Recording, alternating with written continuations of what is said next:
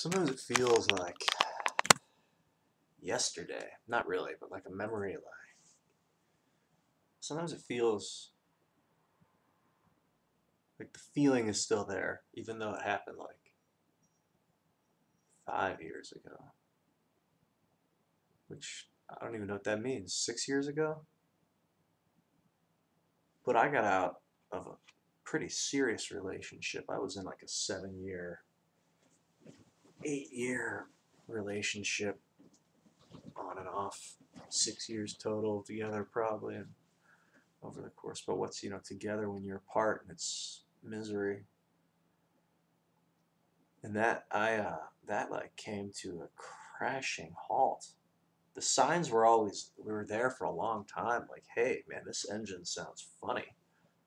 It's not gonna last, a good engineer might, well, that's funny, an engineer, someone that makes engines, a good engineer would tell you that, maybe would have told me, a love engineer. And in fact, my friends did say, it's probably not right, you guys fight a lot.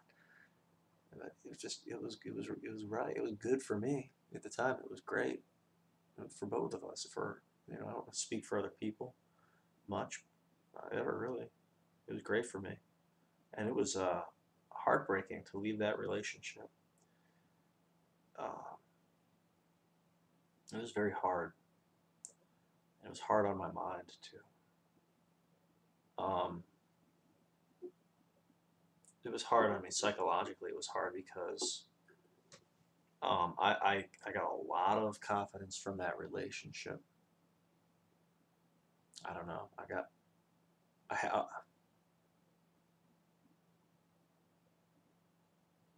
it's kind of like building a sandcastle, and you fall in love with the sandcastle, and it's your life's work. And one day you go to get a drink, and when you come back, it's gone because the ocean just swallowed it, and there's no evidence of it, and there never will be. And you'll sit there and think about it.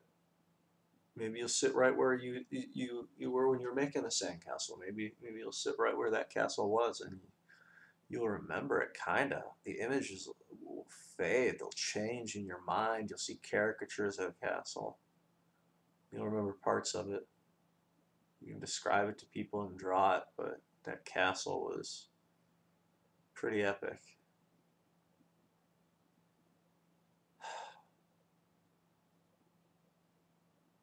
I think I went on a documentation binge. I tried to document so many parts of my life, and I started to compensate and document like really dark places in my soul, which probably would have been better off not being documented in a way, because it's like, what kind of energy do you want to put out there? Just because you're feeling it doesn't mean you have to express it to everyone in the world all the time. So I really did not have temperance, and then I suffered as a result. I put that suffering out there, and it perpetuated it in me and in other people.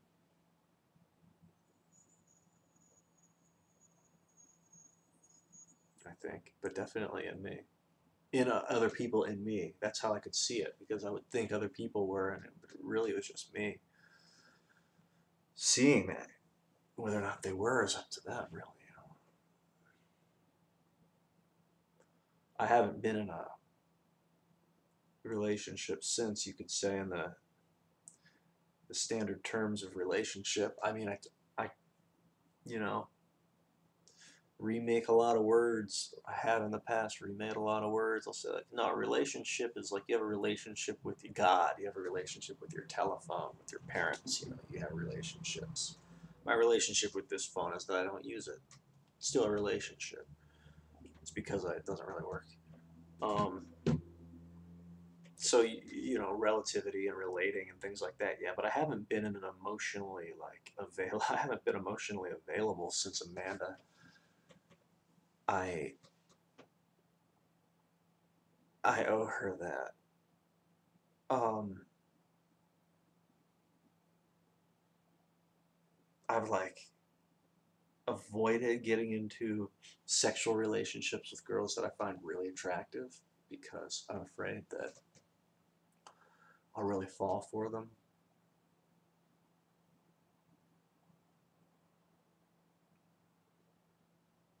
It's like as soon as they turn and really give in, like give to me, whatever, how you phrase that, when they turn and give it to me, like really, like you'll be like wanting it and playing around, and when they're finally like, okay, and they turn to you with all their force, like with all their will or whatever, and succumb to it, to you, to your power, to your energy,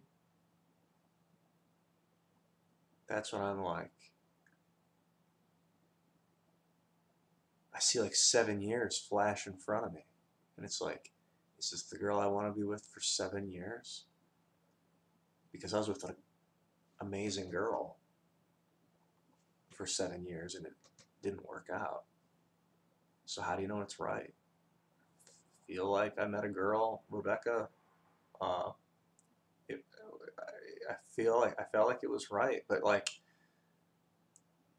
I, I, I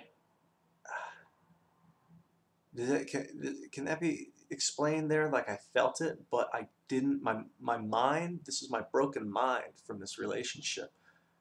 It was bad. I mean, we tortured each other, Amanda and I. We screamed and cried and it didn't really hit, but the occasional slap or pound or grab. No, we didn't really hurt each other physically, but like emotionally, it was breaking. Uh, and my neurons changed, that they started to fire in different patterns where I was like used to this violent aggression, and then I started to think, well, that's what love is. If you're not like screaming at each other, then you must not love each other. And it's like I meet a girl that's like level-headed and functional, you know wants a lot of the same things I want out of life, and wants to help people in ways that I didn't know existed until I met her, until she told me about it, and ways that I do know have existed. And it's the kind of relationship where no matter what you do, there's always a response for it. Like you can't outscape it. I don't know how to describe it other than that. Maybe that's love, is when it functions like that. Like it's probably more than just that. Love's a lot of things,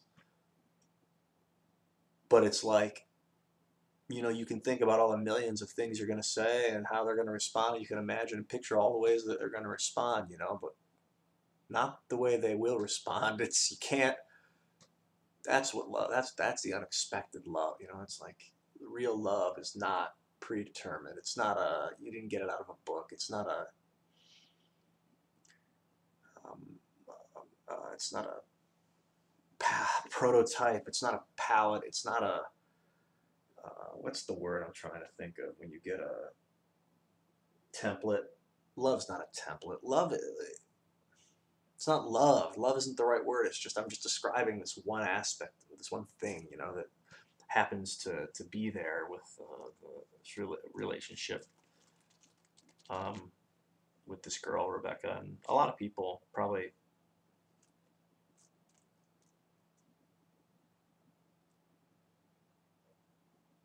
But like,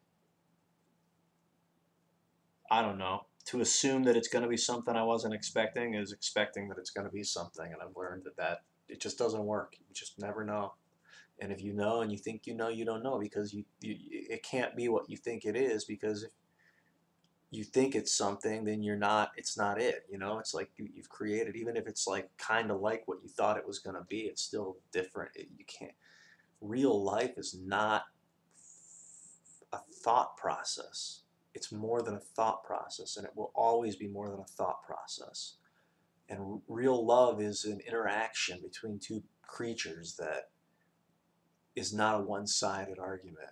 It it is organic and undescribable. I'll spend my life describing it. What the fuck? What other better job is there that you can think of, you know? Figuring out how many numbers are in pi? It's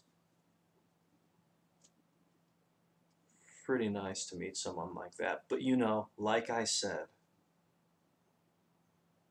it was basically like I was with Amanda and we had dated and we were dating and living together and it was very serious and it was hard and it wasn't working, but it was very serious. And then I met this other girl and like for a second I was like the night I met her, I looked into her eyes. I'd seen her before a couple times, 3 times, at least a couple times, I think 3 times in a show. I saw this show 3 times. My friend was directing it. And I sat on 3 different sides of the theater. And she was in the show. And I saw her in that multiple times. And I wasn't thrilled with her performance. I thought she was overdoing it. But, you know, I saw the show 3 times. It was a great fucking show called Labette at Sacred Fools. Highly recommend reading about it at least, while looking at pictures of it online. It was a great show, man. It was first that was like my introduction to that theater company too. But anyway, very very magic. The theater can be very magical. You know, I when I met her, we just kind of locked eyes and knew. I knew. I didn't know. It wasn't a thought. It was just like I knew that I was gonna break up with Amanda right then. And it was like the pain I felt when I saw her, when I looked into her eyes, was so real because I knew it was the end of my relationship with Amanda. And I didn't want to accept it. And rather than tell Amanda I wanted to be with Rebecca, I told Amanda I wanted to be in an open relationship because I was afraid to break up with her and move on. But it's like, how do you do that? How do you spend 7 years with someone and then meet someone else and immediately just get into a new relationship? Like, how is that supposed to be? And maybe I worry too much about other people, but like, how is that supposed to be helpful to the girl you're breaking up with? I couldn't imagine doing that to someone. So I was like, I love you, but I'm not emotionally available. And I didn't really say that, but what I did was like, you know, just like wasn't emotionally available. I was pushing and pulling and pushing and pulling and disgusted, like just aggravated. And all I wanted was like, she's the most damaged person I've ever met. If I can help her, I can help anyone. Like that was my mentality. So maybe I was just playing into this whole like hero riding on a white horse save the day thing that I tended to have. You know, I'm a big fantasy guy. I like the fantastical nature of the savior.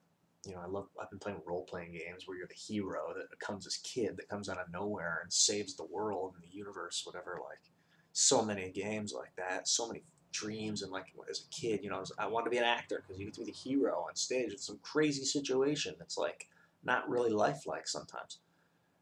Like we would pretend and play, and I kind of like beat up at school and like kind of intimidated and stuff. So, but deep down, I always wanted to help everyone.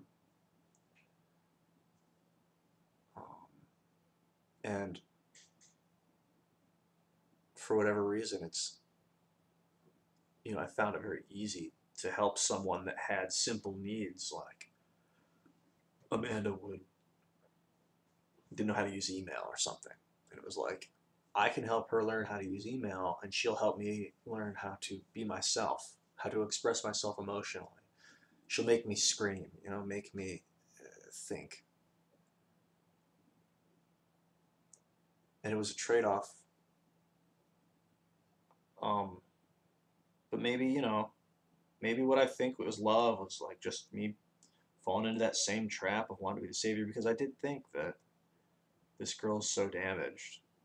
And I didn't really like her acting, but like as the years went on, like I knew Rebecca always from like day one when I looked in her eyes, like not, like that she was the most talented woman in the world. I truly believe that with all my heart and soul and guide and spirit and strength and number. I knew that I didn't know at first, but then she was aggressive and told me things about meat.org and the planet and people and behavior and fearlessly talked about hive mind and the swarm and tabula rasa, which is like the grand reset. It's like a movie that I still want to make, actually. If anybody wants to get down with that, that'd be pretty fun. She told me, like, it, she was fearless. It was like she didn't care about the world. She cared. All she cared about was helping everyone. It was like, fuck the consequences. Fuck what people say. Fuck what people think. This is you. You have to do this.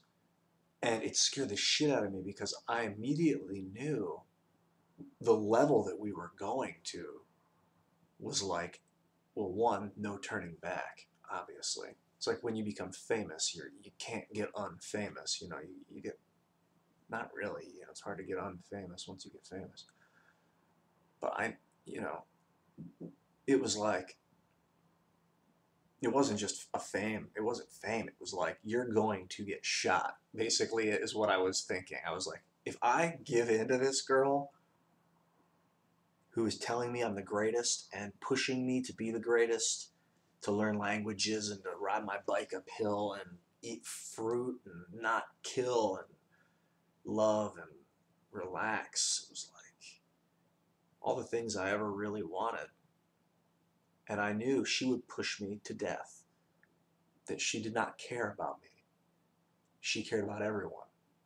And that was a hard thing to accept because I knew she cared about me and everyone, but she was willing to throw her own life away for the betterment of the human race. And I knew that I believed that she would throw my life away. I think she still would. I think she still would throw her own life away if it could help other people. And that frightened the shit out of me. I want to live forever. It's silly, right? Is it silly? I want to live for a long time. I don't know why. It's like, for some reason, it's more glorifying to spend 80 to 100 years working on a solution and finding it than it is to find it at 33 and die, or not find it, and do something even crazier than what would have happened after 100 years and then die and not see the effects. It's like, I don't know if I really like, I want to see the effects of my work, which I have. I'm getting a headache now just with all these possibilities. What am I, all these different dimensions of possibility. Like, there can be only one. There can be only one. This one. Uh,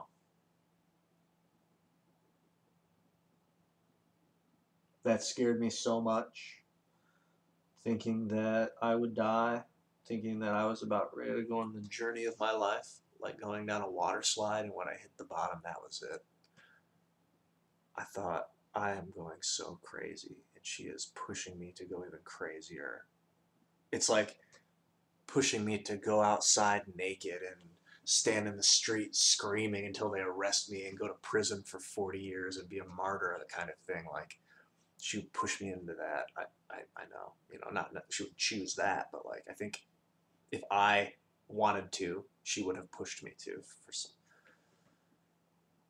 just, I didn't have much control around her or with her, which was so weird because I'm always in my life, many, many times in my life, very much in control of myself and my situation and my friends, my reactions with my friends and my friendships and things like that. I don't call people when they tell me not to call them. I don't call people more than once usually. Like, but I decided I was going to let go of some control because I was doing that making YouTube videos. You know, I was being silly and getting high as fuck and just saying the stupidest shit. So just like letting go of all my ego and like worrying about this and that, just letting it go and loosening up and just kind of letting it go. You know, and it was like, great. Now I know how to be a musician. You have to let it go. You can't worry about constriction and reality and wake up at this time, go to bed at this time. Like that stuff's out the window when you're a rock star, when you're a musician. Like if you want to write music, you got to let it go. You got to be a little crazy, which crazy in that you don't have a lot of, though there is a discipline to music making in order, I think, for me to get to that place where I was able to be free enough to like just write. I had to let go of that control. You know, it was that control that killed my relationship with the band in a lot of ways too. So I was happy to let it go, that control, you know, happy to let it go. And the downside was I was like a kid, like a little kid around her. I mean, I was like a little baby, like a suffering ant. I don't know how to describe it. Like I was like I couldn't. I, I, I could stop. I couldn't. I didn't want to stop. I wanted to see what would happen if I didn't. And she's like, Ian, stop. You know, let's do this. And I was like, oh, crazy. Just like stroking her and smacking her, like get a reaction. All she wanted was for me to fucking chill and just be myself. But I was being myself in a very sick way. And that was not what she wanted. And so we parted ways. It was tough because we had a lot of mutual friends, and we still do.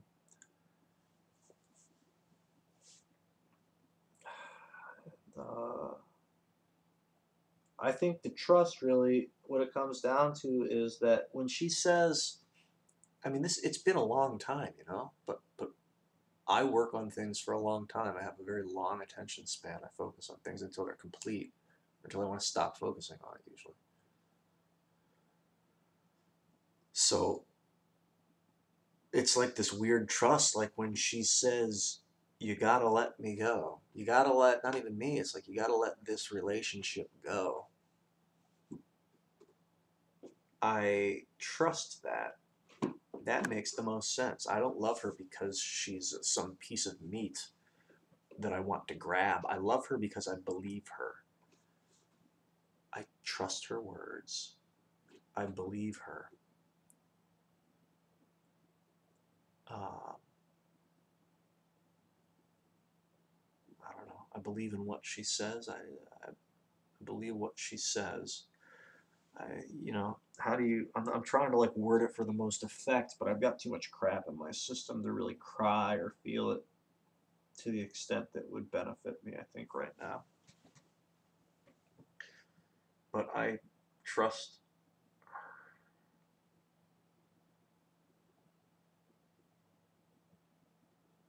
That's like the real love, you know. And I know they all say that if you love someone or something, set them free.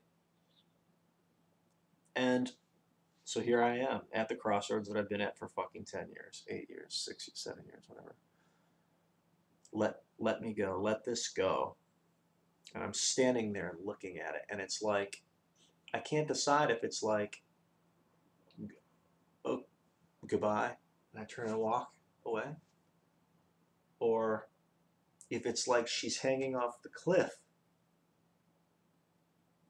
and I've got her arm, and she's like, just let me go. And I'm like, I will never let you go. And I pull her up.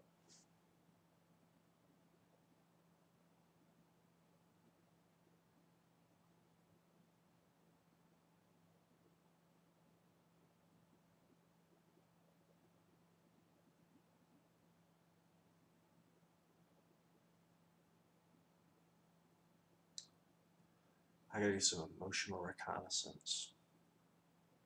I need to detox and cry all that ammonia out, salt, all that junk in my brain's gotta just come out my eyes. Oh, not too much out my sinuses, but I'm sure it will. Last time I had some LSD once, and I cried and cried and cried, and it was so good.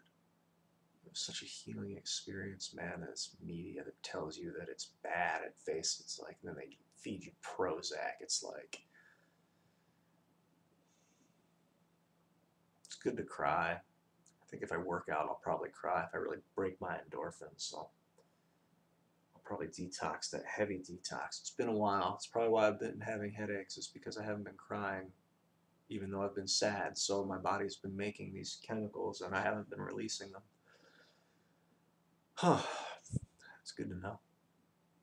I love you very much. I'm going to go to bed. I'm going to announce what I'm going to do before I do it. I might do other things, but I'm going to get some water. I'm definitely going to go to bed at some point.